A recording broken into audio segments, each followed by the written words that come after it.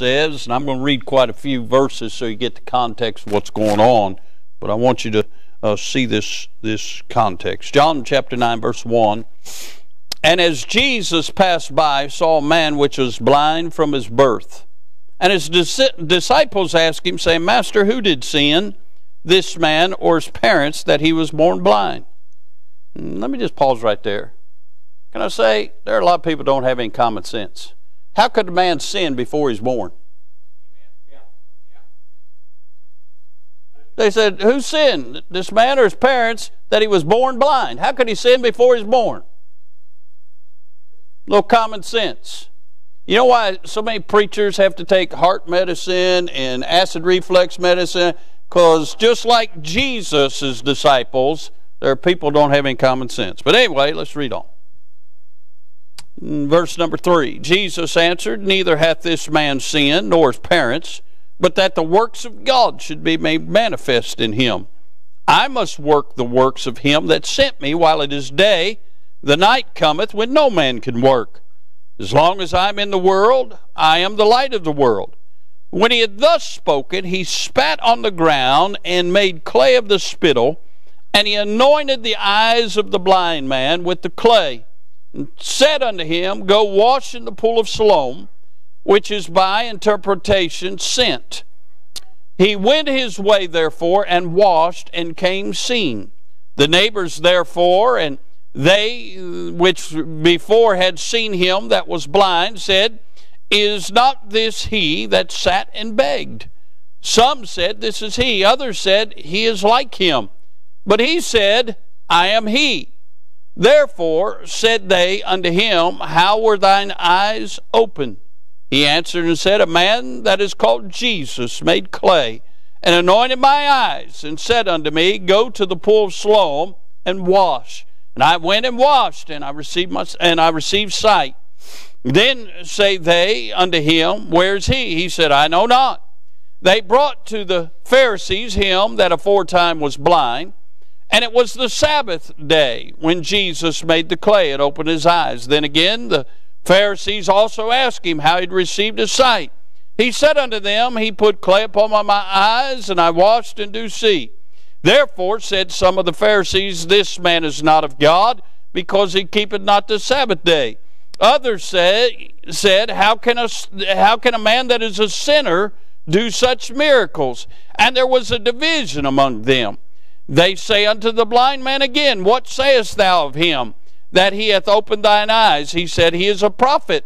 But the Jews did not believe concerning him that he had been blind and received his sight, until they called the parents of him that had received his sight. And they asked them, saying, Is this your son, who ye say was born blind? How then doth he now see? His parents answered them and said, We know that this is our son, and that he was born blind. But by what means he now seeth we know not, or who hath opened his eyes we know not. He is of age, ask him, he shall speak for himself. These words spake his parents because they feared the Jews, for the Jews had agreed already that if any man did confess that he was Christ, he should be put out of the synagogue. Therefore said his parents, He is of age, ask him. Then again called they the man that was blind. How many times are they going to ask this fella? And said unto him, Give God the praise. We know that this man is a sinner. He answered and said, Whether he be a sinner or no, I know not. One thing I know, that whereas I was blind, now I see. Then say they to him again, How did he to thee? How opened he thine eyes? He answered them, I have told you already, and ye did not hear. Wherefore would ye hear it again? Will ye also be his disciples? Then they reviled him and said, Thou art his disciple, but we are Moses' disciple. We know that God spake unto Moses. As for this fellow, we know not from whence he is. The man answered and said unto them, Why herein is a marvelous thing, that ye know not from whence he is, and yet he hath opened mine eyes. Now we know that God heareth not sinners, but if any man be a worshipper of God, and doeth his will, him he heareth. Since the world began, was it not heard that any man opened the eyes of one that was born blind? If this man were not of God, he could do nothing. They answered and said unto him, Thou wast altogether born in sins, and dost thou teach us? And they cast him out. Look at verse 35. Jesus heard that they had cast him out. And when he had found him, he said unto him, Dost thou believe on the Son of God? He answered and said, Who is he, Lord, that I might believe on him? And Jesus said unto him, Thou hast both seen him, and it is he that talketh with thee. And he said, Lord, I believe. And he worshipped him. Let's pray. Father, we bless you. We thank you, Lord, for the Word of God. Thank you for the good singing. Thank you for the good testimonies. Thank you, Lord, for young people that will still make a stand. God, help us, Lord, to be concerned about spiritual things and heavenly things. Lord, we know your imminent return is at hand, and help us to do as you said there in the Scriptures. We must work while it's day, for the nighttime cometh when no man can work. Help us to be busy about your business. Bless now the reading of the Word of God. Help us, Lord, tonight from the Word of God to convey what you would have us to convey. May it be received with gladness. And Lord, may we all draw closer to thee. Save that one nearest hell and get glory to your name. Use this unworthy vessel. We'll bless you for it. For it's in the holy and wonderful name of the Lord Jesus we ask these things. Amen and amen. I want to show you a few things before we get to the message. First of all, I want you to notice the wandering. Look, if you will, in verse number 2. Again, his disciples ask him, saying, Master, who did sin, this man or his parents, that he was born blind? Did you ever just wonder why something happened? Did you ever just wonder and talk to the Lord, what's going on in this situation? They are perplexed when they see this man sitting by the road begging, and they ask the Lord, Lord, why is he in this shape? Did he sin or did his parents sin? And we see the wondering. Now notice the why. Jesus is going to answer them. Sometimes Jesus answers our questions, our whys, and sometimes he don't. But here he does. Look what he says in verse 3. Jesus answered, Neither hath this man sinned, nor his parents, but that the works of God should be made manifest in him. What I take from this is, number one, we shouldn't judge anybody's situation. We don't know why they're in that situation. Until you walked a mile in their shoes, you shouldn't even have a commentary about their situation. We know he's in this situation. He's blind. And why? Jesus said it wasn't because he sinned, wasn't because his parents sinned, but he was in this condition so that the works of God could be manifest in his life. Can I say this? He was a sufferer, not a sinner. Can I say there are some people who are not in their shape they're in because they're sinners. They're just suffering. So we see the why. We see the wondering. Notice, if you will, the work. Look at verse 6. And when he had thus spoken, he spat on the ground, made the clay of spittle, and he anointed the eyes of the blind man with the clay, and said unto him, Go wash in the pool of Siloam, which is by interpretation sent. He went his way, therefore, and washed, and came seeing. We see Jesus done a work. Jesus used clay to restore the clay. Figure it out. Can I say, sometimes in order to affect humans, God uses humans. In order to save somebody, God might send somebody with the gospel to save somebody. God uses natural things to do the supernatural. God chose the base things to confound the wise, and he chose the foolishness of preaching to save them that would believe. But God chooses things like friendship and kinship, and he uses clay to impact clay. Think about that. Now, notice something else I see in this. Verse 7 is a picture of salvation. Look what happens. He heard, and he said unto him, Go, wash in the pool of Siloam. The blind man heard that. Okay? And faith cometh by hearing, hearing by the word of God. He heard what Jesus said unto him. Friend, you didn't get saved till you heard what Jesus said unto you. Till somebody presented the gospel to you and you heard the word of God. He heard. Then notice, if you will, he acted in faith. He said, go wash in the pool of Siloam. And then we find it says he went his way, therefore, and washed. He acted in faith. Jesus said, go and wash. He heard it. Then he acted in faith.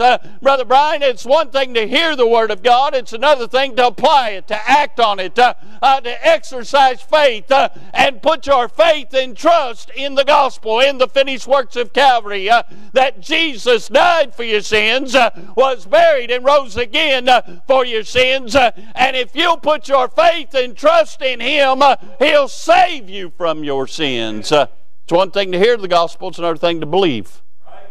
He acted in faith. He heard it, he acted in faith. Then he was washed. You didn't get saved till you got washed. When you acted on faith to believe on the Lord, He washed you from your sins. And just as that song Brother James sang, Romans chapter 8 verse number 1, there is now therefore no condemnation unto them that walk in the Spirit. What a blessing to know. He not only washed me from my sins are gone, and there is no more condemnation. I am a child of God. My sins will never be remembered anymore. We see that he heard, he acted in faith, then he was washed. And then notice he could see. Nobody ever got to see till he got washed. And the old songwriter said, I once was blind, but now I see. Isn't it amazing how once you became a child of God, you could see clearly things that you never paid attention to before? All of a sudden, somebody reads the Bible, you couldn't understand a lick of it till you got saved. And all of a sudden, it makes perfect sense. Isn't it amazing? Before you got saved, you'd hear people sing, you'd say, boy, they got a good voice, they're talented. But after they sing, you actually heard the message in the song. Hey, I don't know about you, but after I got saved, the grass looked greener, the sky looked bluer, the birds sounded sweeter. Why? Because I had been dead in trespasses and sins, but then I was made alive by the Spirit of God. He quickened me. Everything looked better and sounded better because I could see. I was dead. It's kind of like, kids Google this, it's kind of like when television shows went from black and white to color. Now, don't get me wrong, I still like some of them black and white shows. Can I say the acting was better? They didn't rely on special effects. They didn't rely on certain things that we have today, technical things. Back then they had to act. But it's just like in The Wizard of Oz. It was in black and white, all of a sudden become color. We see the work. We see he could see. What a blessing.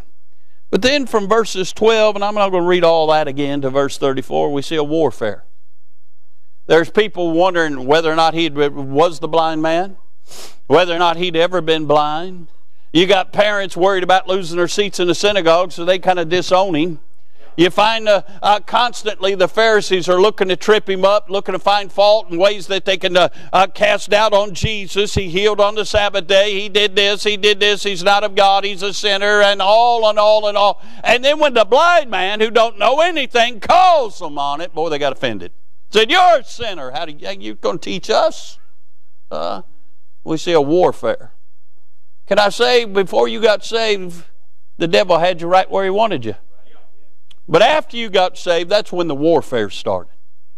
See, he knows he can't have your soul, but he's going to mess with you because he doesn't want you to win anybody else to God. He wants to make you illegitimate in the eyes of your peers.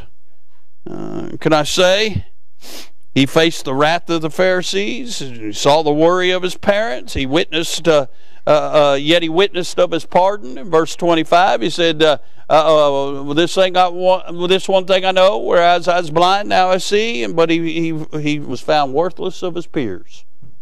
They cast him out. So we don't want to have anything. Isn't it amazing that folks who don't know God, when they come into presence of you, once you trust God, they feel threatened by you? You're not threatening them, but you are a threat to them. Because if what you have is real, is an indictment of what they have. Not real. Now, I want to get to where I want to get. Verse 38. I want you to read this verse. And he said, Lord, I believe, and he worshiped him. There was the wondering, the why, the work, the warfare, but here we find worship. Now, I want you to notice this, and when I was reading this, this became so clear to me. His eyes had been opened in verse 7, but he hadn't worshiped. There's a lot of folks whose eyes have been opened, they've been saved, but they don't worship. Can I say in verse 25, he offered praise. He says, I once was blind, but now I see. But he hadn't worshiped. There are folks who will testify and say, I'm glad Jesus saved my soul, but they don't worship. There are folks on their jobs, there are folks in their family, they'll tell folks they're saved. They praise the Lord, but they don't worship. Shoot, you can watch ball players. They hit a home run, they'll praise the Lord. They'll do this, whatever that is. I don't think they're pointing to the stars, but they're not worshiping. You can go to Florence Freedom when they have their faith day and have a concert out there and hear praise, but it's not worship. That's why I quit going to Southern Gospel concerts. You'd have people from every denomination there, and they'd say, let's have church. You can't have church when we don't believe the same Bible, we don't believe the same gospel, we don't believe the same things. How can we worship? Except we be agreed. You know, I always just went anyway as a form of entertainment. But when they start all that, let's have church stuff, you can't have church in that atmosphere. They can have praise, but not worship. His eyes were open, but he hadn't worshiped. He offered praise, but he hadn't worshiped. Can I say this? He faced opposition, but he hadn't worshiped. You can face opposition from your family, from your co-workers, from people in the community. You can face opposition. That don't mean you've worshiped. So with all that in mind, I'm reminded of John 4:24. God is a spirit, and they that worship him must worship him in spirit and in truth. With God's help, I want to preach on real worship tonight. Real worship. There's a lot of things called worship that doesn't have anything to do with worshiping God. There are people that worship relatives who have passed on. Matter of fact, that's big in all the Eastern religions. They have little idols to their and altars to their loved ones who have died, and they worship their ancestors. There are people who worship sports figures. There are people who worship their jobs. There are people who worship little idols in their life. There's all kinds of things people worship, but it's not real worship. There are even people who come to church, but they don't worship. My dear friends, when we assemble not to serve. This is worship. Service happens outside these doors. So what is real worship? Well, again, God is a spirit, and they that worship him must worship him in spirit and in truth. God who fills the heaven and the earth while pervading, governing, and upholding all things is an infinite spirit. He can be pleased only with that which resembles himself. We must worship him in spirit and in truth. Why do you think it said God is a spirit and we must worship him in spirit? It has to resemble him for it to be real worship. Therefore, to worship him in spirit, one must hate sin and sinfulness and be a partaker of His divine nature. If you're not saved, you can't worship Him. Listen, worship is not contingent on our sincerity, but worship must be in truth under the influence of the Holy Ghost. Anything else in worship? Being sincere and giving a testimony in worship. Worship is when the Holy Ghost directs you to stand up and tell the truth of what God's done for you. There's a difference. So what is real worship? Well, real worship has fruit. And how to know the difference is whether or not the fruit's right. Listen, how many of you ever heard this? The Bible says you're not to judge, so you can't judge me. You ever heard that? The Bible says, judge not lest ye be judged. That's what the Bible says. We know all judgment's been committed to Christ. He's the judge. And if you judge, guess who's going to judge you? The difference is Jesus judges, His motivation is holiness. Our judgment is subject to our own prejudices. Now, we're not to be judges, but the Bible does say you'll know a tree by the fruit it bears. Now, if I look at an apple tree and see it has apples, I know it's an apple tree.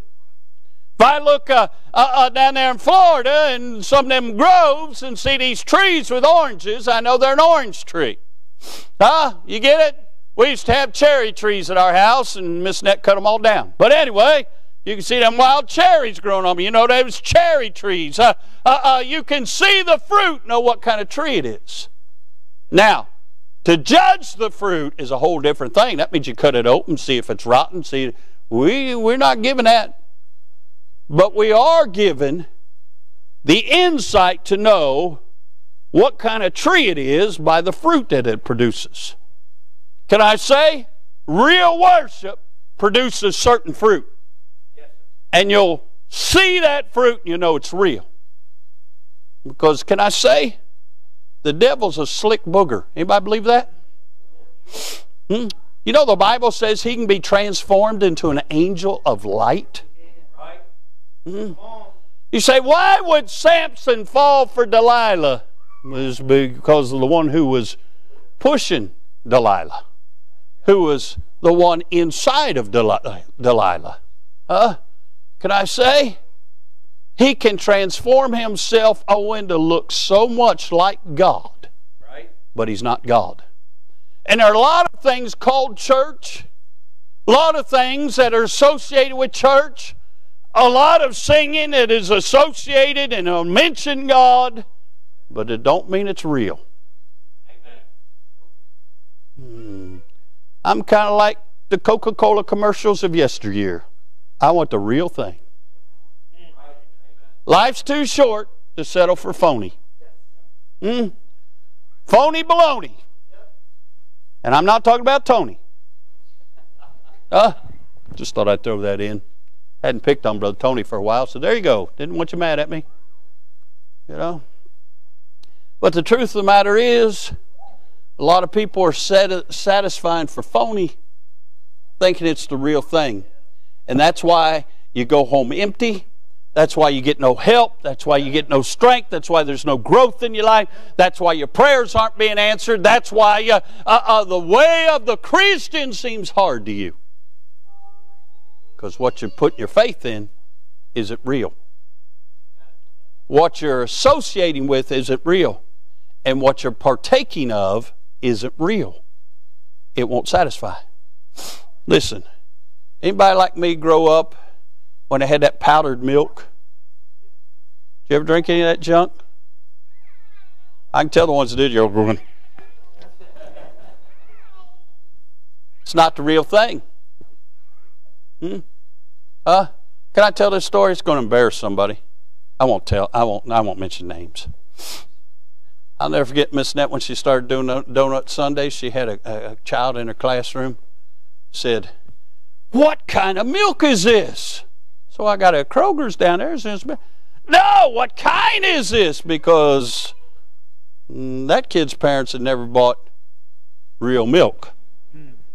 They bought the watered down milk. It ruined that kid. I will mention names here. Years ago, some of y'all don't remember, but we used to kind of babysit Miss Wonderful. Whose girl are you? Brother Doug's. Miss Caitlin. That's when she became Brother Doug's girl. You know why? Because Josh and Tina had fed her Cheerios without sugar. She come to Brother Doug's house where it's sugar heaven. Tina called up Annette, thanks a lot. She says, what?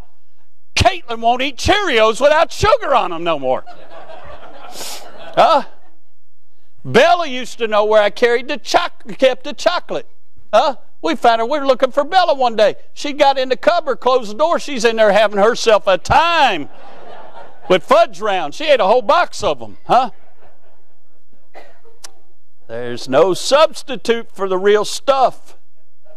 You can eat instant potatoes, but you enjoy the real thing. I'm just trying to help you tonight. There's a lot of things people are settling for. It's not the real thing. So what's the fruit of real worship? Can I say this? Real worship brings adoration. The very term worship refers to adoration. Total adoring of the Lord. If you come and you haven't really let Him know how much you love Him, it's not real worship. Kind of like Brother Bill Warnke, whose picture's out there in the vestibule. He used to say all the time, well, I told Eloise I loved her the day we got married. Well, if you don't tell your spouse on a regular basis how much she means to you and how much you love her and how thankful you are for her, you think she's going to appreciate you? Or she'll know how much you appreciate her? Well, if we don't constantly tell Him how much we love Him for what He's done for us, do you think He thinks we appreciate Him? But yet we'll tell everything else how much we think about them? It brings adoration. Chambers said this, worship is the love offering of our keen sense of worthship of God. Our worship is how much our worthship is of Him. How much is He worth to us? It is a love offering to Him for us showing Him what He is worth to us. It brings adoration. What is Jesus worth to you? Where would you be without Him? A lot of us already be in hell. You do know that, don't you? But see, when you truly worship, there'll be fruit of how much you adore Him. Now, I got a real problem with folks that before church, all they talk about is worldly things.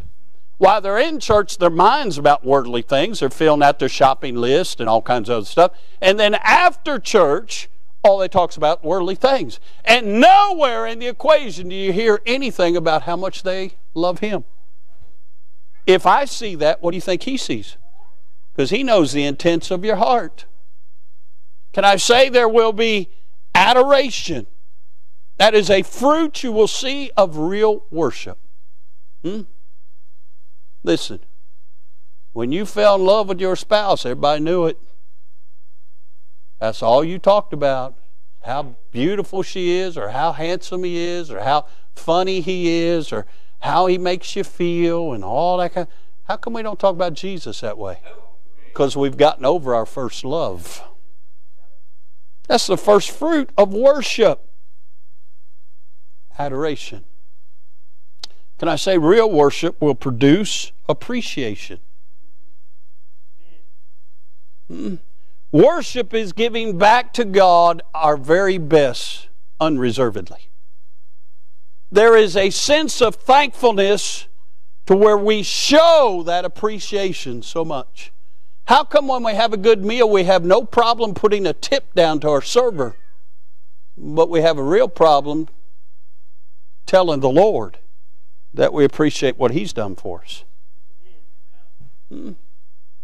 Real worship will produce fruit of adoration, but also fruit of appreciation. I wouldn't give you a plug nickel for somebody that isn't thankful when somebody's been good to them. Nobody's been as good to you as Jesus has. I have a preacher friend of mine. If he has a preacher in and the preacher doesn't send him a thank you card or a thank you note, he never has him back. If he has a missionary in and the missionary doesn't send him a thank you note, he doesn't even pray about taking him on for support. He said if they can't appreciate the goodness of God's people, then they don't appreciate God. When was the last time you gave God a thank you note? When was the last time you told Him how appreciative you are of watching over you, providing for you, taking good care of you, healing your loved ones, hearing your prayers? We could go on forever and then bring it all to a climax for saving you. See, we forget what garbage dump He found us in. We forget how our life was spiraling out of control or where our life would be without Him. See, real worship brings adoration, it brings appreciation, but it also brings abasement.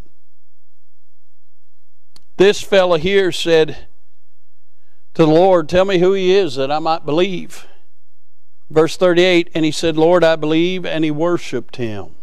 You know what that means? That he fell down before Him prostrate and worshiped Him.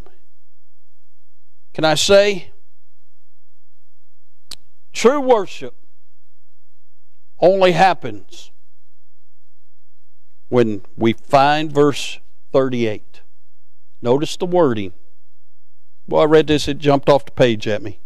And he said, Lord, I believe. And he worshiped Him. Can I say that only when he exercised faith was he able to worship? And you and I don't worship unless we exercise faith. And as long as we can come in and sit down, get up, sing the songs that'll be sung, listen and sit there and do nothing, we'll not have worship. Real worship is when we exercise faith. Lord, I believe. And then he worshiped. In a few minutes we'll give an invitation. If you really believe what is being preached, you'll worship. Because you'll exercise faith. But if you don't exercise faith, it's not worship. Say, preacher, where did you get that? Hebrews 11. Without faith, it's impossible to please Him. Listen, one writer said this, faith brings me into personal contact with God before whom I must ever bow. See, without faith, you don't have that personal connection with Him. Because when you don't exercise faith, you're exercising what you know or logic. And God's not impressed with what you know or with your logic trying to figure it out.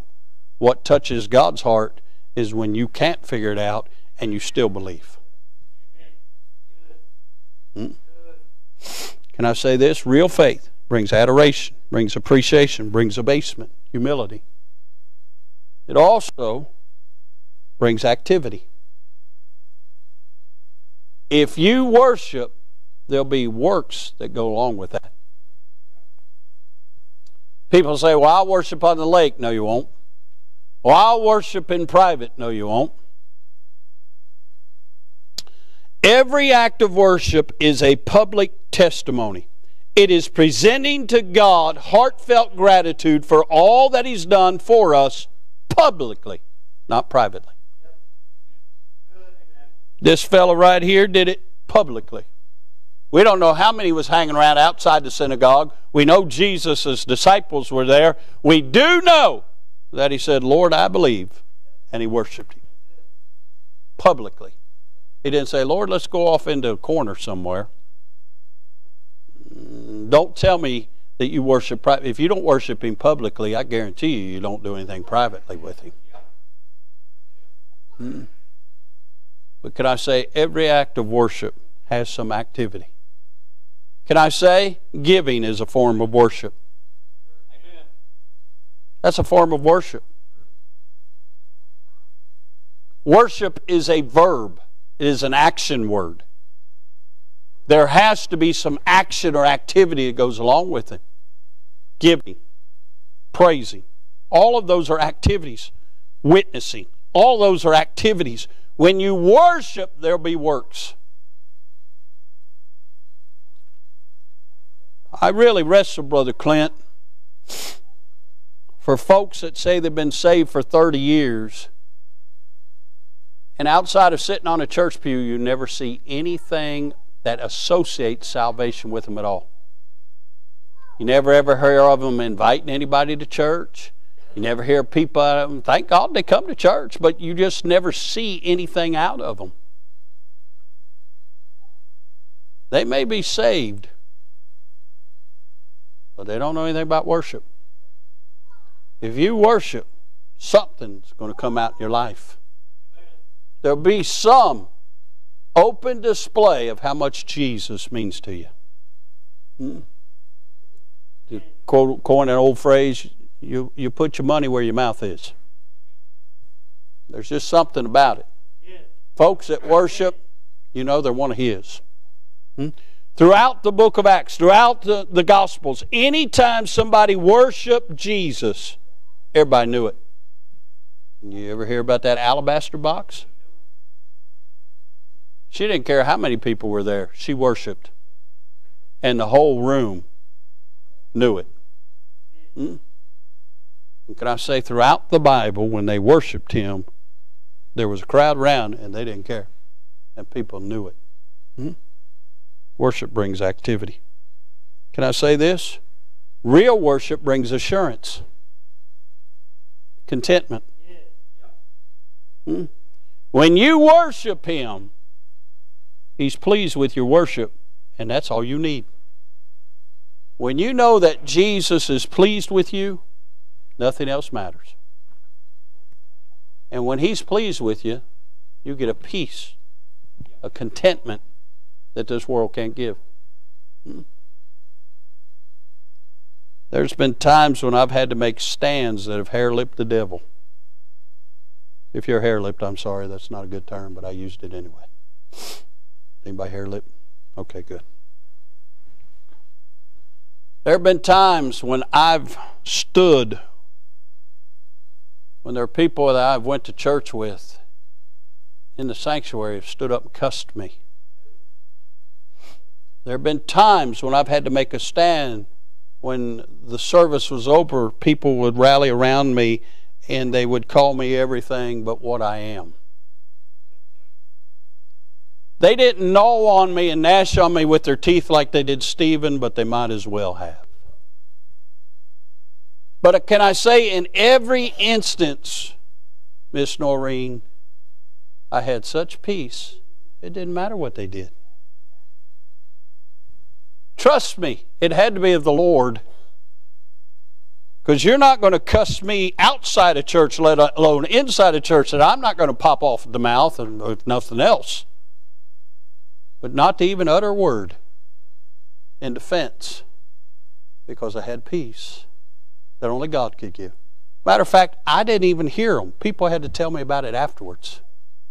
When the buzzards were around me, absolutely raking me over the coals, I didn't see Jesus standing at the Father's right hand, but I might as well had, because I had such contentment. See, when you really worship, it doesn't matter what the devil throws at you. There's contentment. There is such peace that this world can't even describe what comes over you. It's just called the touch of God. Real worship brings assurance. It'll let you know you're headed the right direction. You're in the right vein. Everything's going to be okay.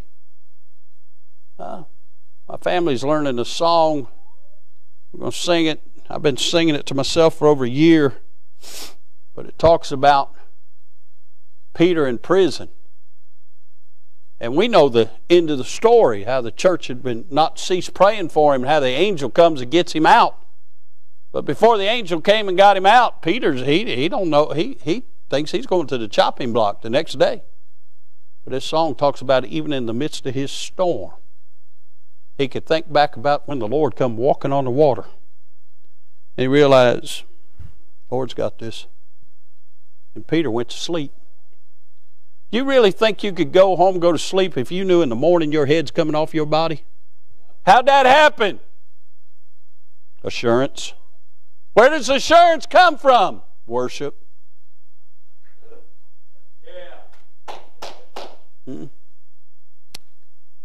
Got one last thing. I preached much longer than I thought I would. Real worship brings the fruit of award.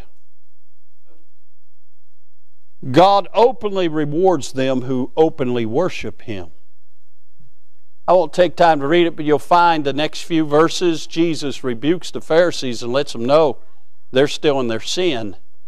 But this man isn't, because he worshiped the Lord. And can I say, when you truly worship the Lord rewards you openly. Do you ever see somebody that just seems like everything they touch they're like Midas, turns to gold? Seems like they can do no wrong. Seems like they're always blessed. They're always excited. They're always happy. You know why? Because they worship. And the Lord blesses them. Now, I got news for you. They got problems. They got troubles. They got just like you, but the only difference is their troubles and their problems don't have them. Because they're going to worship God regardless. You worry, they worship. God openly rewards those who openly worship Him. The reason you see the fruit of the touch of God in their life is because they've learned to worship.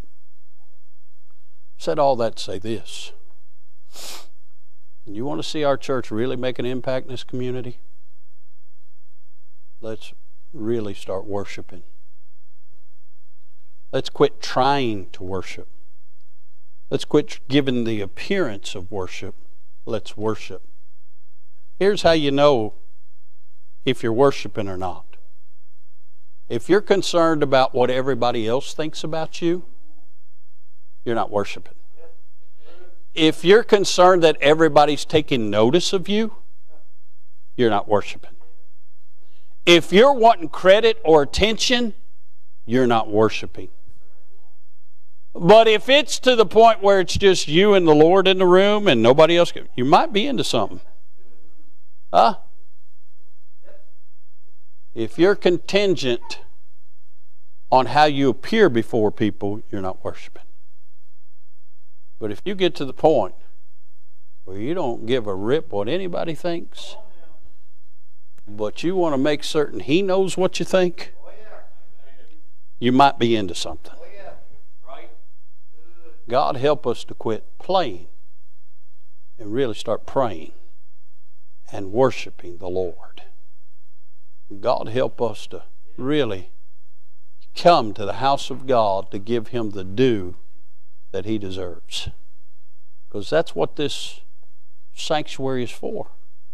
It's an oasis for us to come and hear truth and to worship Him by allowing the truth to affect us to where we resemble Him and we are in a position to where we can worship Him in spirit and in truth. If you got too much of the world hanging off of you, you're not going to worship. If this week the world's got more of your attention than Him, you're not going to worship. If all you can think about is anything but Him, you're not going to worship.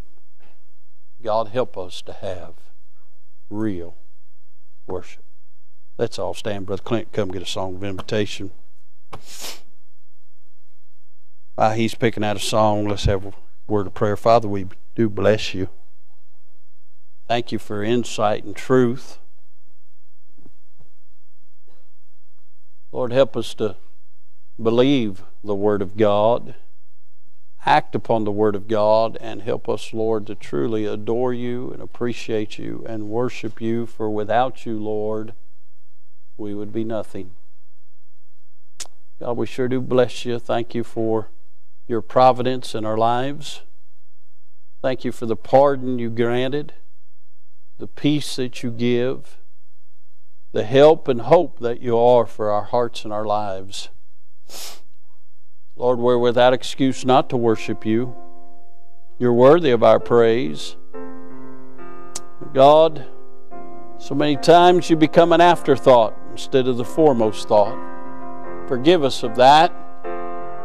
Help us, Lord, to truly learn what it is to worship you, that others might see fruit of worship in our lives, that they might fall under condemnation and conviction and come to trust in you as well.